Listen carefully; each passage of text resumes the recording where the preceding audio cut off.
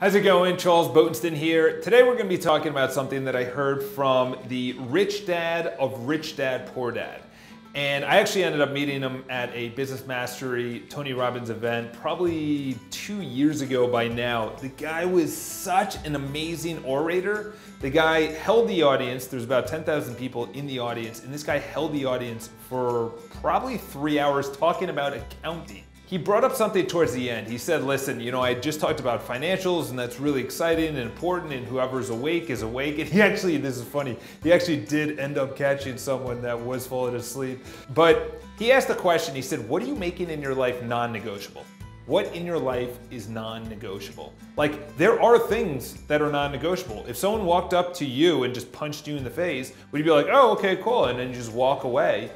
Yeah, maybe that's a non-negotiable to be like, dude, what are you doing? Or ma'am, you know, obviously we got to make sure that we're, but the biggest thing is non-negotiable is what time you waking up?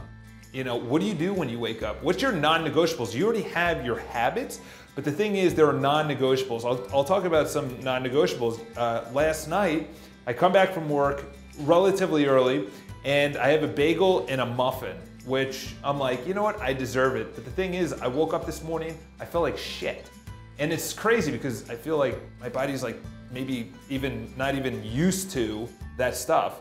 And I'm like waking up and I'm like, I gotta make that a non-negotiable to the rich dad of Rich Dad Poor Dad. He said his non-negotiable is with his wife, that's the relationship priority. The second is his business. The third is his family outside of that. Obviously the extended family, his mom, his dad, and things like that. I'll talk about it in business. A non-negotiable for me in business is not doing anything unethical. I had someone, actually one of my clients called and she said, hey, listen, and there's a fair housing law that you cannot, you can't disclose demographics, obviously, about an area. And she was asking and asking, she said, oh, just for me, we're on the phone call, and I said, no, that's a non-negotiable. So what in your life is a non-negotiable? How are you being treated?